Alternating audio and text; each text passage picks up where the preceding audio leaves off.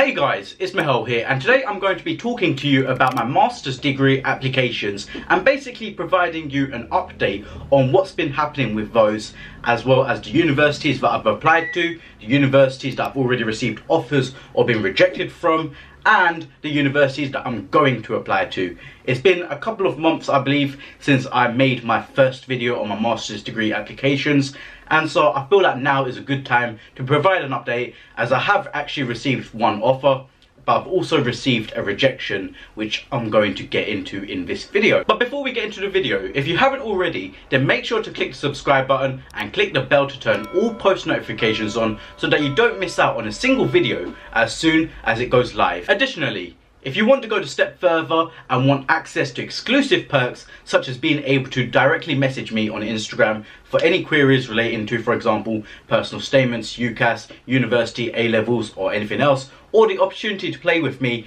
on, for example, Origin or Steam, then make sure you become a channel member today for only £5 a month. But without further ado, let's get into the video. So as I just mentioned, I've actually received one offer so far and also one rejection. And I feel like I should start with the bad news, that being the rejection. Although it's not really bad news to myself, because I'm pretty sure I said in my original video that I'm applying as kind of a backup. And so if I get an offer, then that's cool.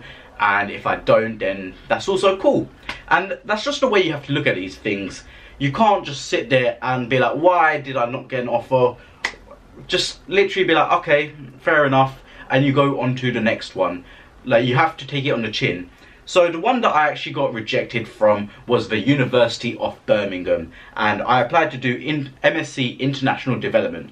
The reason I'm kind of happy with this, well, not happy, but seeing the positive side of things, is because the course is International Development. Now, Birmingham doesn't offer something called Public Policy, whereas a lot of the other universities that I've either applied to or going to apply to do offer public policy. So already, the course that I applied to was a bit away from what I wanted to actually study. I mean, it was similar, but it wasn't exactly what I wanted to study. So that's a positive that, yes, I got rejected, but at the same time, I got rejected for a course that wasn't really something I wanted to do. Or not that I didn't want to do it, but it wasn't my preference. And I received this rejection, I would say, sometime during either January or February. It was actually quite early, and I know it was before my results came out for the autumn semester for this year, final year at the University of Nottingham. If you didn't know already, I'm a final year BSc Management student at the University of Nottingham, looking to study a master's degree in public policy.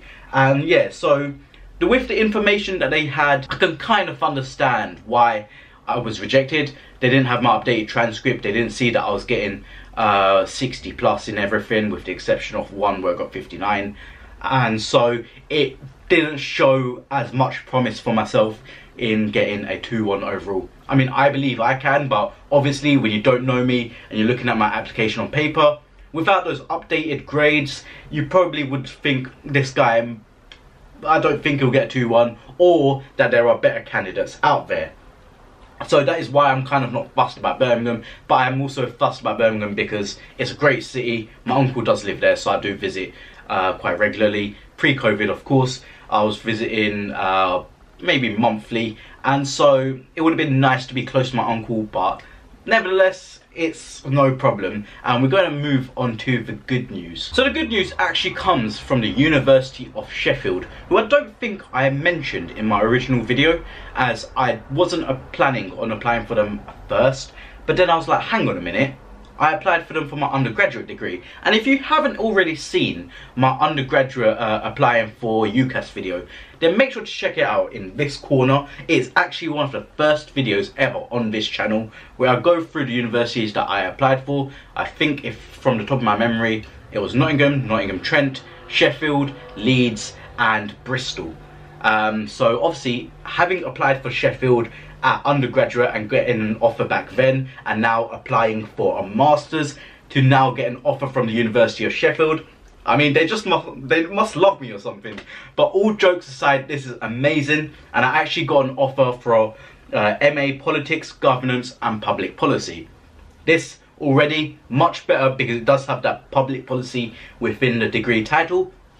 And not only that, it actually has politics within it. And politics is something that I want to get to know about more. Like, I don't see myself becoming a politician at this time. Like, it's not really something that appeals to me. Maybe in 20 years I might want to become an MP, but just to be able to learn about politics and also public policy gives me options. And with a master's, you just want to have options, and I feel like an MA Politics, Governance and Public Policy degree at the University of Sheffield would be good. I haven't decided whether Sheffield is the #1 place I want to go to. However, it is somewhere that I would see myself going to. It's a different city, it's a good uni, it's the top 100 in the world, and the course, again, sounds very respectable. And I'm pretty sure it's from the political department as well at Sheffield, which makes it even better. In regards to my other master's degree applications, so I've got a short list of universities and courses. Some of them I've already sent applications off to, and some of them I'm saving for later. So I'm going to go through the list.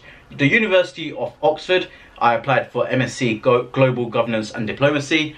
I have not received anything back yet, and I do not expect to get an offer, because they want a high 2-1. I'm probably going to graduate with a low 2-1, and like I said, my transcript is a bit of a problem right now. It's better, but it's still a bit of a problem with that 0 mark on there from last year. So I don't expect to get an offer from Oxford, but because of certain criteria that I fulfilled, I was able to apply for free, so there was no harm in applying. And you know what, it helped me actually get through the application process for the others. Considering Sheffield, actually, I applied for after Oxford, way after Oxford, and obviously I've got an offer from Sheffield. So if anything, positive experience from applying for Oxford, purely based on the fact that it helped me actually get some experience in applying for different degrees. Next, we have the University of Leeds, where I want to study MA Social and Public Policy. This one, I would love to go to Leeds, to be honest. I would probably say, if I didn't go to a London uni, Leeds and Sheffield, it would be between them, because it's also public policy focused, and it's the only public policy master's degree that I've seen that they do. It's the one I'm going for, and I have applied. I applied about 2-3 weeks ago, I would say, and I'm just waiting on a response. I have provided them with my updated transcript and information and stuff, so fingers crossed I'll get an offer from them.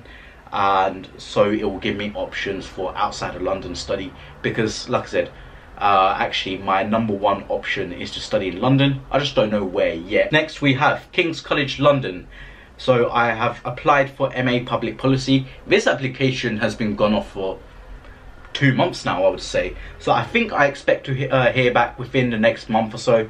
Again, I've provided them with my updated transcript, so they'll be able to see how I did this year so far, and I would say that I've done quite well so far this year, but obviously there's still work to be done. Need a 62% average this year to get a 2-1 overall. It can be done, but it will take some work, and so I'm just waiting to hear back from them. If I got an offer from King's, I would be over the moon for many reasons. Firstly, it's close to home.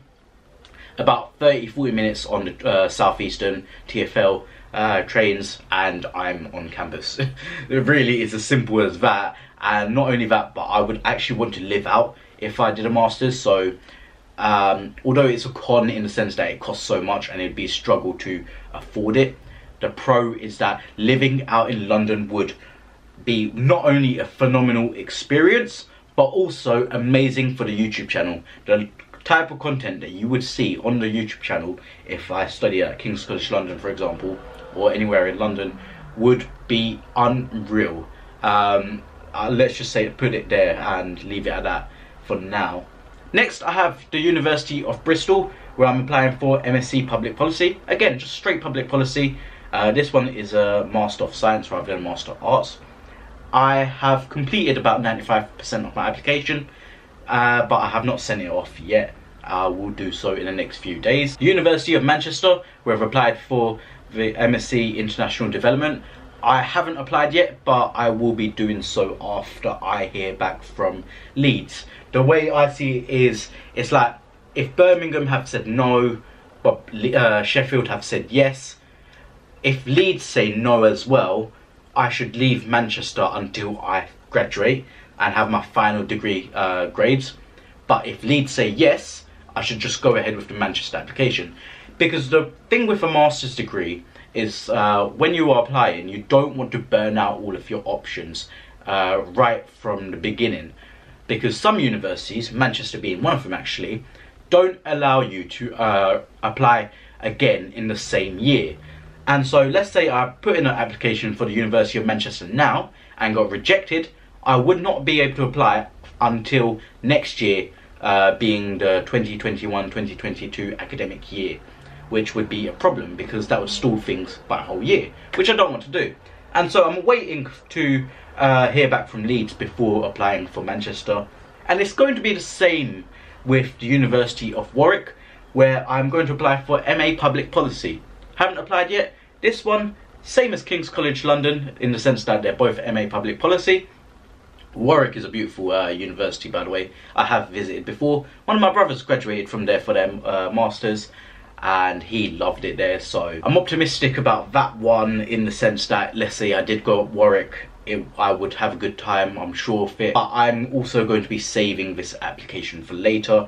I think even if Leeds came back and gave me an offer, I would save Warwick until after I graduate, just to kind of give me options, because you don't want to throw all of your eggs into one basket.